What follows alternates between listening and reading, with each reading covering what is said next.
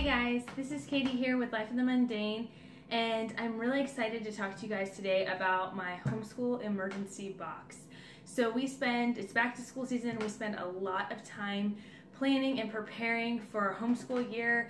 We're making lesson plans, organizing our homeschool room, you name it. But we are oftentimes only planning for the best case scenario. We are planning for the best days when the kids are cooperating and mom's patience is perfect. And oftentimes things happen and things don't go planned the way we thought they would. So that's why I have started preparing for those not so great days and put together a little box that I want to share with you. So let's get started. So what kind of emergencies am I talking about? It could most definitely be sort of what you're thinking of, more of like a medical emergency. For instance, in our family, one of my daughters, my middle daughter, has a lot of health issues. So we have regularly throughout our homeschool time, we've had to take a break or whatnot for surgery, or maybe to make a 3-hour drive to a doctor's appointment. So there's definitely emergencies like that, but there's also typical emergencies that you may not think of. Mom being sick, maybe kids being sick, some of the kids being sick, just having a super crazy week, being out of town, visiting family, whatever it might be. There are lots of different kinds of things that can kind of disrupt our homeschool flow. And so I like to have this box all ready to go before the school year even starts. So when those days hit, and it could just be an off day, it could just be the kids are not cooperating, they're not really feeling it, maybe you're frustrated, you're tired, whatever reason it is great to have a backup plan for those days that are just not going according to your plans. So let's jump in. I want to show you guys what's in my box, how you can make your own, and again, like always, feel free to tweak this, make it your own, but take these ideas and hopefully this will So here help. it is, my Homeschool Emergency Box. This is just a box that you can get at Walmart, Office Depot, whatnot. It is a file folder box, basically. We can just pop it open and see what's inside. With activities that we can do, that the kids can do primarily independently, but if it does need mom, it's pretty minimal effort. So first thing is, in my files, I have got some of these Usborne wipe and clean books. They've got great ones for older kids, starting grammar and punctuation, so they have to practice what is the proper punctuation to go in what place. I've got younger ones that are younger, for my younger ones, ready for writing. Kind of works on that. They're dry erase, they're reusable. I love them. We take them on trips. I actually have a whole set of them that we use on the school shelf for when kids need some independent work or some practice. But these are great to have in your emergency box because they'll require not a lot of work on your part, but the kids can still be learning.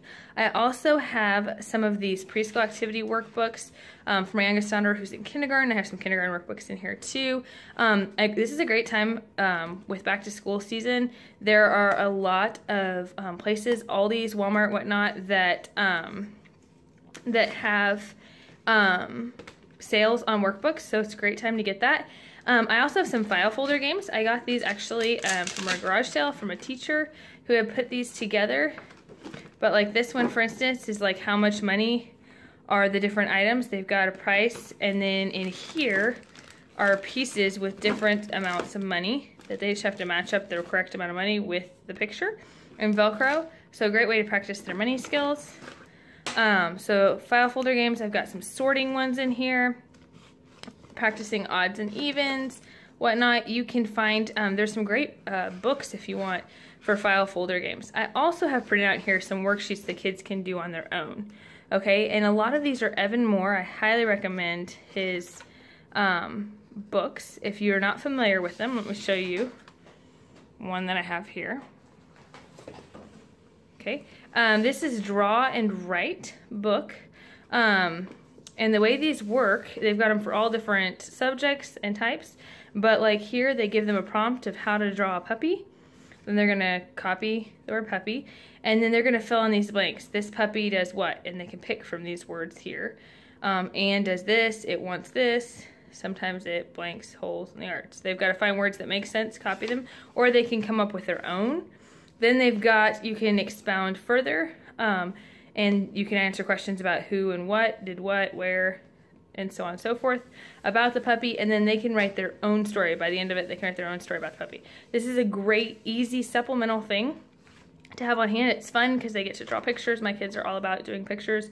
They've got so many different other kinds, how to write a story, writing super sentences. And the nice thing about the Evan Moore books is they are reproducible. So you can buy one copy. The copies are really cheap. Usually in the $5 to $7 range for a book. Sometimes you can find it cheaper at sales. And then you can photocopy for each of your kids. So I have some photocopies already done in here. I also have these. These are something that I created, and it's just encouragement for the rough moments. And it's just a list of Bible verses that I find encouraging when I'm just having a rough day, because I'll be honest, a lot of the times when we have emergency days that don't go so well, it's because mom's attitude is not so well. And so having these cards here with these memory verses and being able to get my mind in the right space really, really, really helps on those rough days. I also have a little bag of chocolate that is definitely not for the kids, but it's for mom, for emergencies. It's amazing what a little scripture, prayer, and some chocolate will do for your day.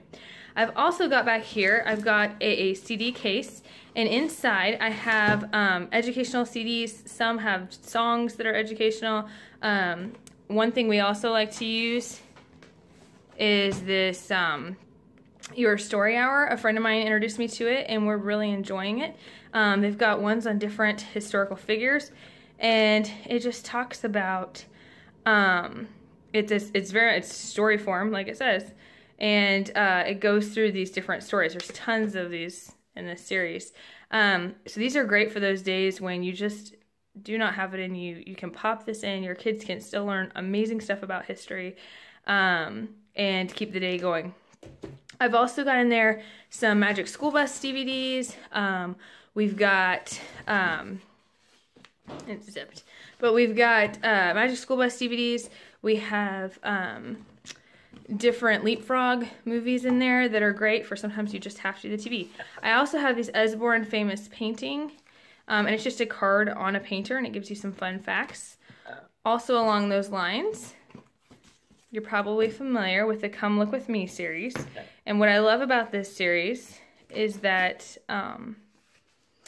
it's got, how to use this book, so I'll explain it, but it's got a picture, and then it's got a list of discussion questions to talk to your kids about, and a little bit of history or background about the picture itself, telling you about the author and the picture. And I just love these books for introducing your kids to art. We don't always get to them, so it's a great thing to do on those days when other things are not getting done. I also have in here some board games, small board games that practice different math facts, addition, subtraction, or spelling. And yeah, here's another one. These I got from Scholastic's books, but you can get them. I would also highly recommend a deck of cards because that's a fantastic, there's lots of fun educational games you can do with that. So yeah, so that's just what's in my homeschool box. You can definitely mix match, put in what's helpful to you. I also have a list in here, which I can post below, but I have a list in here of other activities that are not in this box. So it might be go for a nature walk, take a trip to the library. Sometimes a change of scenery is all your kids need to get refocused and back on track. It can be cooking in the kitchen with your kids. Again, those kinds of things. Definitely read alouds. It's always awesome when you're just not feeling up to doing much, maybe to just sit down and read with your kids. So they can learn a lot that way still. So lots of fun things to do.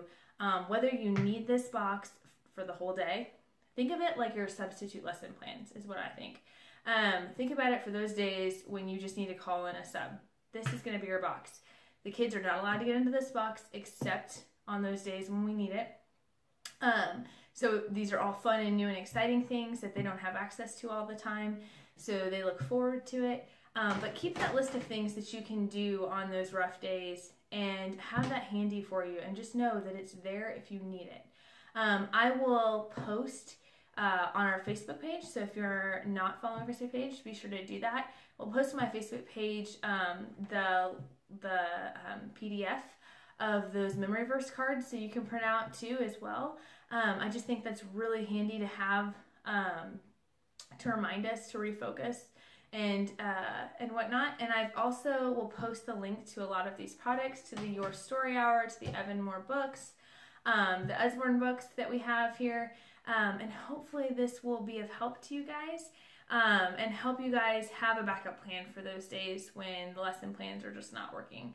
So I hope you guys have a great day, and I will talk to you next week. We post videos every Saturday, so be sure to subscribe to the page, like us on Facebook, and that way you don't miss out on any of the good stuff. I post videos on everything from parenting, homeschooling, home management, and things to simplify your life and make the most of the little moments. Talk to you guys later. Bye.